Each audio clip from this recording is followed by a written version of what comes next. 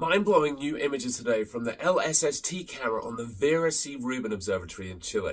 This amazing new camera, the largest astronomical camera ever built at 3.2 gigapixels, is still in the commissioning and testing phases, but the team held a press conference today where they showed off some incredible views of the universe.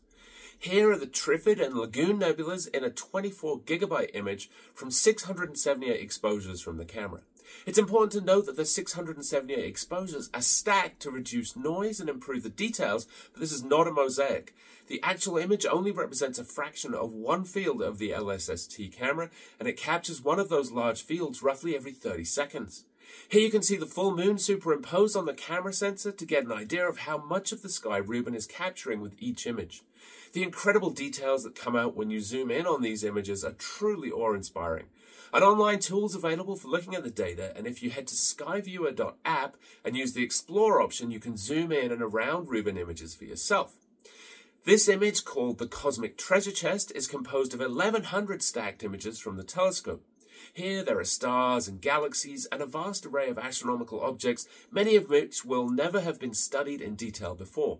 When you explore Rubin's images, you could be among the first humans to ever see some of these fuzzy objects in the distant universe. The telescope has already discovered 2,104 previously unknown asteroids, and it will discover millions more new asteroids in just the first 2 years of its 10-year observing program. Once discovered, these asteroids are passed to the Minor Planet Center every day for follow-up observations.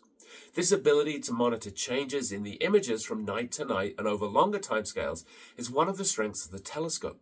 The observatory will essentially provide us with a 10-year ultra-high-resolution movie of a large part of the universe, which will discover supernovae, variable stars, asteroids, exoplanets, and probably many other currently unknown time-varying phenomena.